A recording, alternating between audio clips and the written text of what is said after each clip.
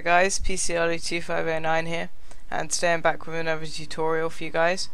So today we're going to be making a animated banner for YouTube, like this. Basically, if you didn't already know, YouTube added this feature about 2 days ago. So today I'm going to be going over not exactly how to design one, but how to actually make one, so how to get it to work with YouTube. So yeah, let's get to the tutorial. So the first program we need is After Effects. I'm using After Effects CC, but you can use probably any version of it. I think it should just work the same. So once you're in here, make a new project. That kind of comes up on the loading screen, and then we need to go to New Composition.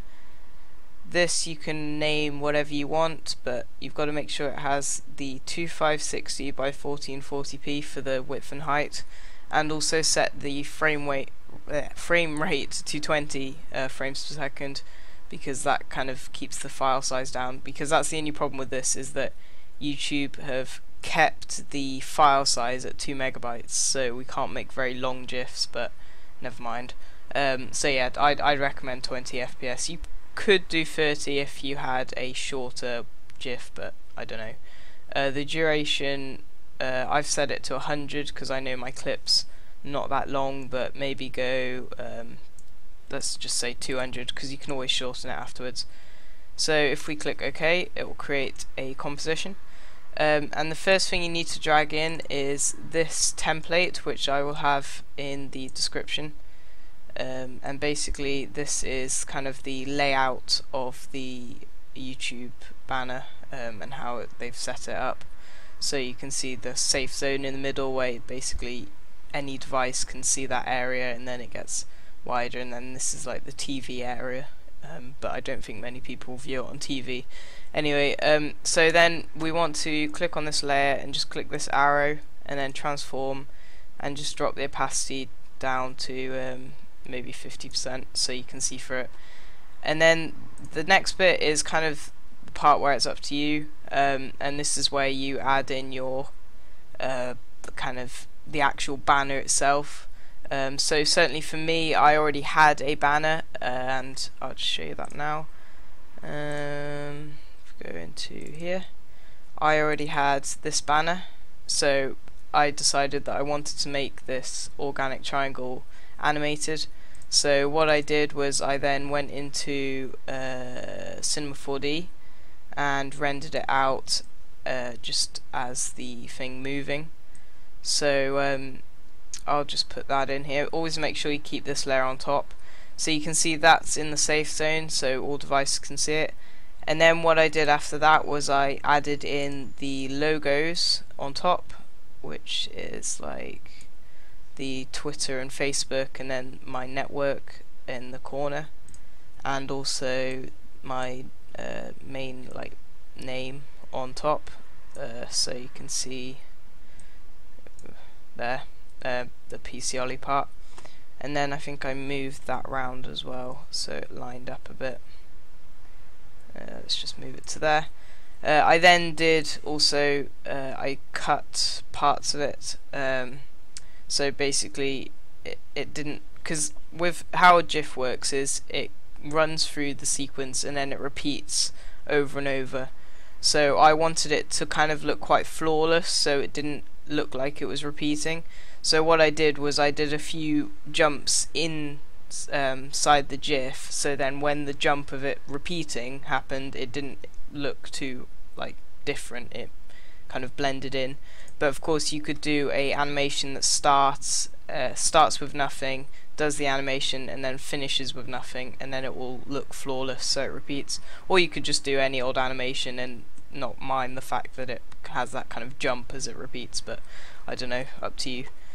So once you're happy with this, let's just move these down to here,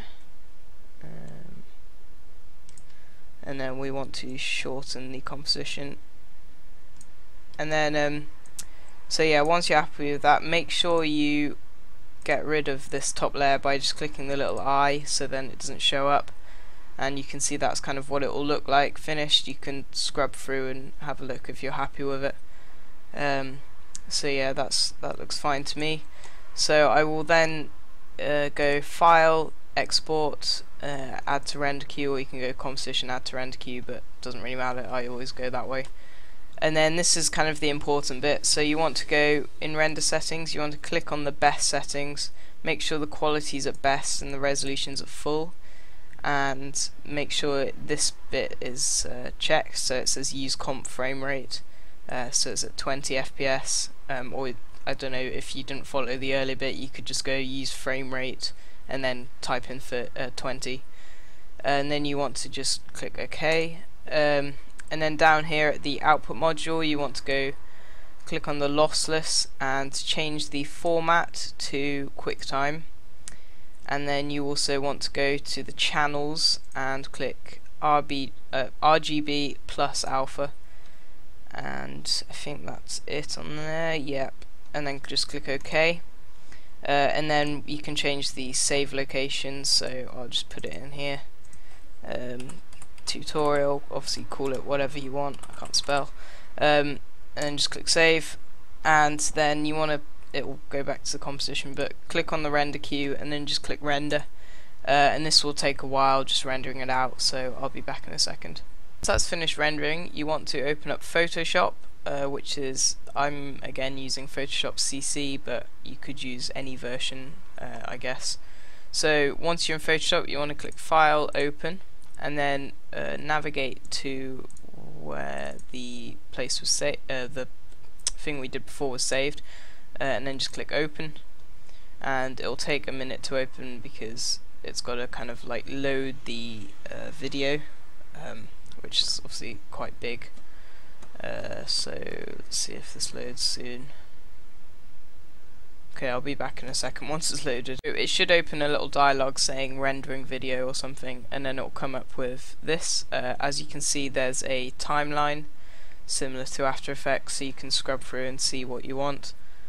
I would kind of recommend keeping it around this mark, which is the, I think, 200 frames or something. I mean, for my one, I did it up to just over 200 frames, and it was 1.8 megabytes, so I was very close to the limit. You maybe could push it up to about here, but yeah, you've got to keep it quite short. So maybe if this kind of like ruins your animation, then you might need to go back to After Effects and kind of change the animation. So I'll put it down to where I had it, which was about here.